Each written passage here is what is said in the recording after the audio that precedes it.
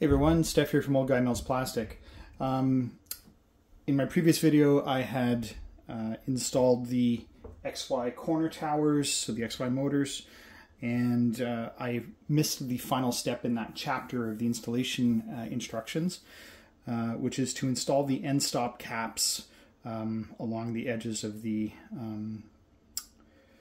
linear rails. So what I'm going to do now is remove the bottom of the corner tower assembly so that I can get at the screw holes which are underneath, because there's not a clearance here. So I'm going to remove this plastic part temporarily, bolt in the end stop caps in the appropriate corners. There are 4 of them, and they attach in the different corners depending on which motion they're supposed to help stop. So I'm going to remove these plastic parts, add these plastic parts, bolt some bolts in, and put these back again. So I'll get on that now, and we're going to go into time-lapse mode.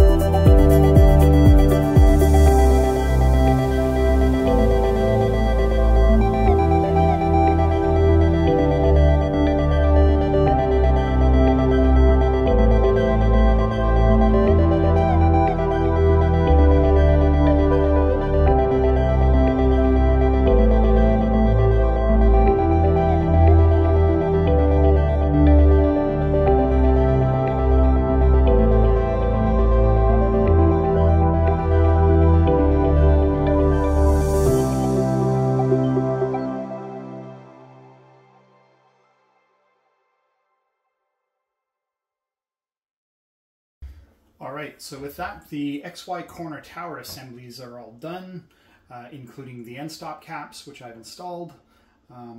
There are 4 end stop caps, 2 for X max and 2 for Y min. So that's where I've installed them, and then everything is properly secured and back in place. I have already confirmed that the XY gantry, the linear rails for it, are smooth and running perpendicular to each other and are de-racked. Everything looks good. So I'm going to proceed with the next stage of the build after this. Thanks for watching.